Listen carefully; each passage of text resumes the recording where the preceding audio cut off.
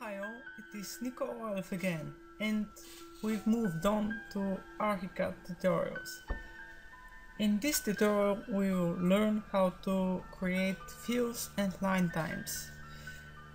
I find this option very useful because its default fields, now I will draw one, are not sufficiently professional.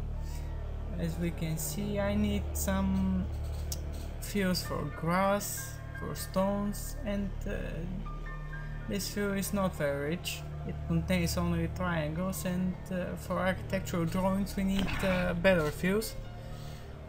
Or if we search for a wood cut field, yes, or a cut stone, it doesn't actually represent the characteristics of a stone. That's why we need to create our own fields. I've drew before I started this video. I've already drawn some lines and points. I've created a boundary for my field. That's all you need to do actually for creating a field. Draw some lines, polylines, circles, and hotspots to separate the field from everything else. And yes, you need to add hotspots to determine the extent of the field. Hotspots are in the more menu of the toolbox, so we just place 4 hotspots in the corners. And now our field is ready to be created. We need to copy everything except the lines, of course. I use the lines only to determine where to place my hotspots. Now I don't need the lines anymore, and just copy, Ctrl+C, go to options, element attributes, field types. Yes, we are going to use this field for grass and for the cover fields, drafting fields, and cut fields. Now I will create a new field. We need to use just a symbol field and name it grass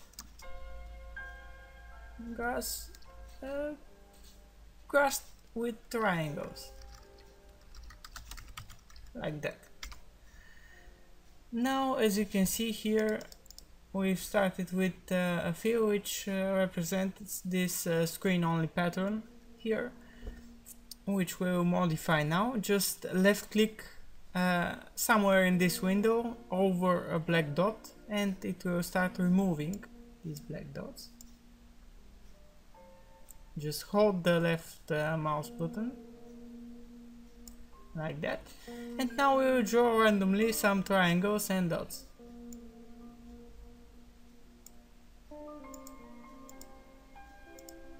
Like that, looks more like a triangle.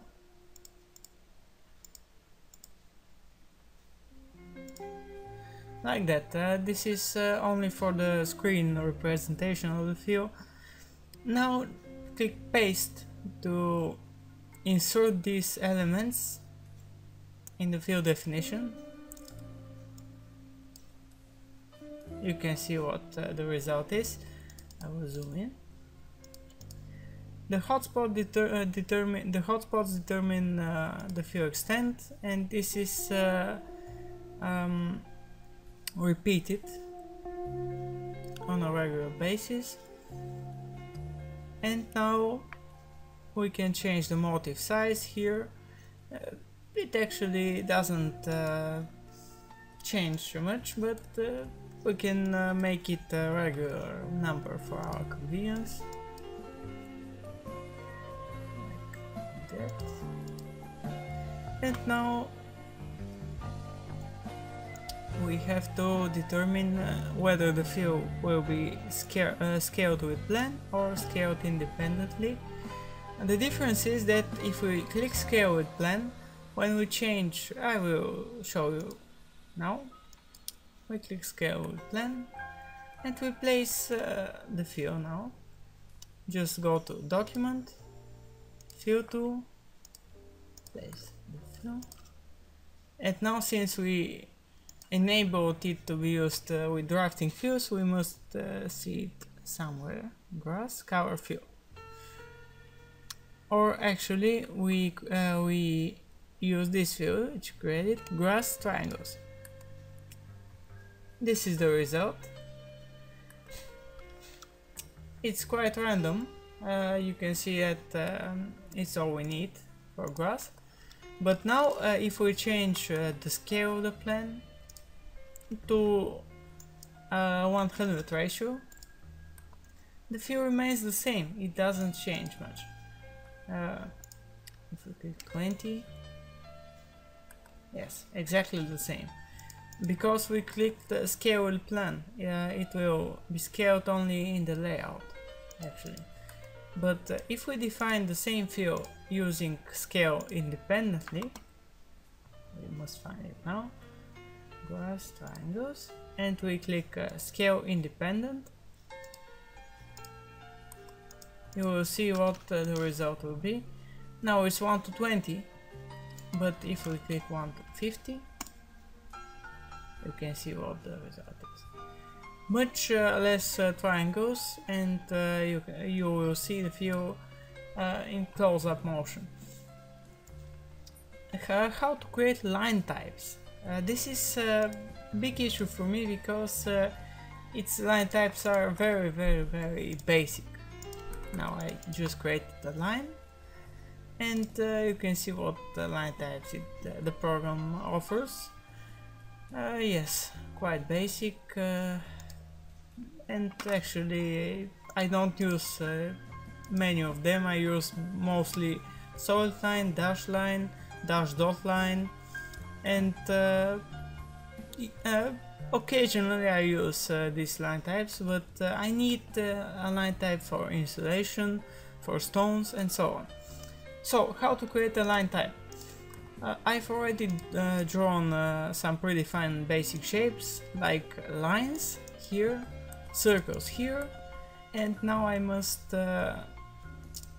create a boundary for my line type definition. I draw some lines in the top segment like this. I just filleted them.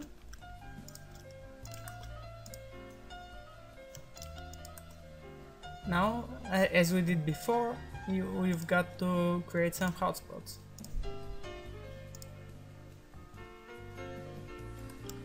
Only wherever you want the axis to be placed. These hotspots are for my convenience, to be able to snap correctly when defining the line. And now a problem you may encounter is whether you want the reference line to be in the middle, or in the top, or at the bottom. I want it to be at the bottom, but if I define the line type now by selecting the elements and clicking Ctrl+C, going to Options, Element Attributes, Line Types, and defining new line type. Symbol line type, define it insulation. Swap insulation.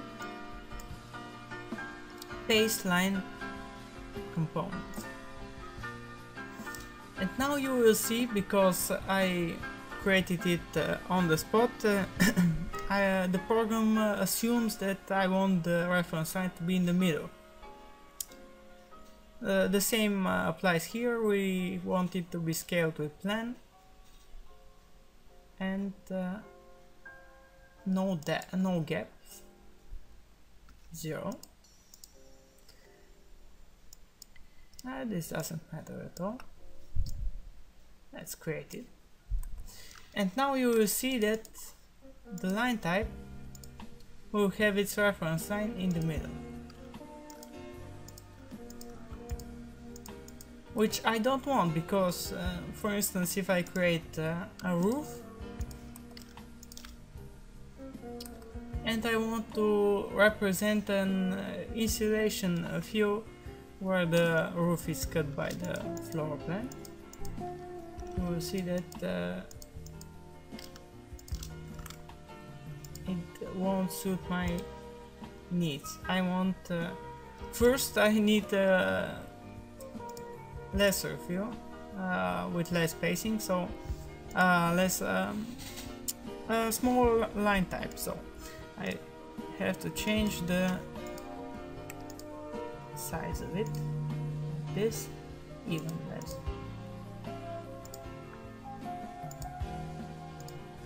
Let's make it 5.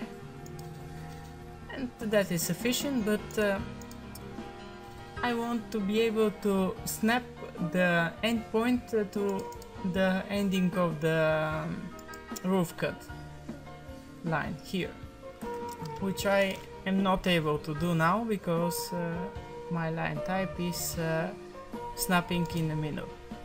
I can snap the middle, of course, but that's not correct. So I want the snapping to be either in this ending here or in the top. Further, I will enable my coordinates toolbar. Just searching for it. And set user origin.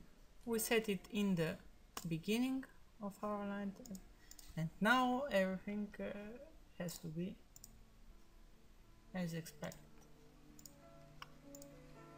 Paste line type components and click 0.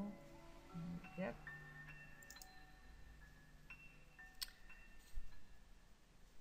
Yes, we will make it smaller, 5 again, and click OK. And now when we create a line with this line type, you will see that it is snapping in the bottom of it. And now I can easily just drag it and create my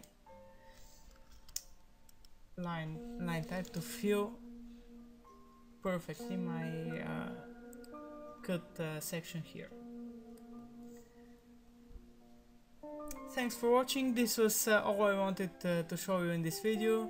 I hope you enjoy using your own created Archicad views and line types.